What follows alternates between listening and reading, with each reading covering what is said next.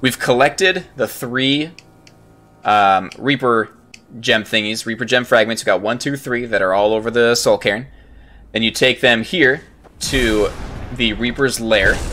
Here we have the lair of the Reaper. We're gonna put the 3 shards in here, activate it. Boom, boom, boom. And there he is, the Reaper. Oh, he's big. He's not the most difficult boss ever, but it's just kind of cool. Boom. Let's go. Easy peasy. And there is the Reaper.